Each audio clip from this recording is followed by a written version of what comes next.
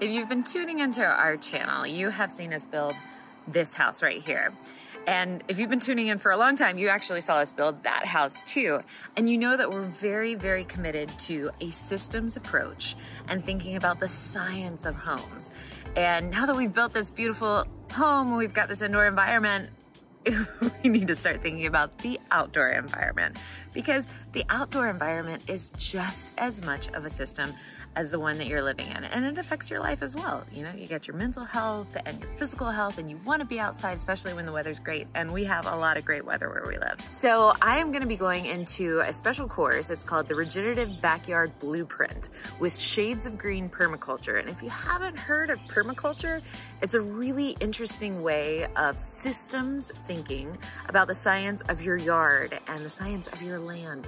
And here in Atlanta, we are in this interesting like subtropical zone. And so we have some plants that just come in with such strength during the growing season, and it can be very intimidating. On home diagnosis, we're often talking about, you just want to have knowledge so that you can control and understand your home and understand your environment.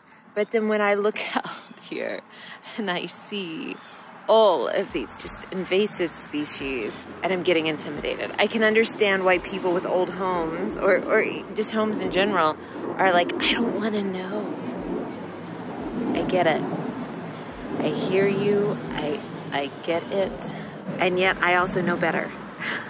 So I'm like, I feel challenged. We have trees falling down. We've got invasive species everywhere. If you've really been paying attention to our channel, you remember when we had goats here for 6 weeks eating the land back. And now it's time to put in a plan of action. And I am super pregnant right now, so I need that plan. So tune in, and if you are really into permaculture, let me know your thoughts about it, because this is new for me, but I'm really excited to dig into the science of my yard.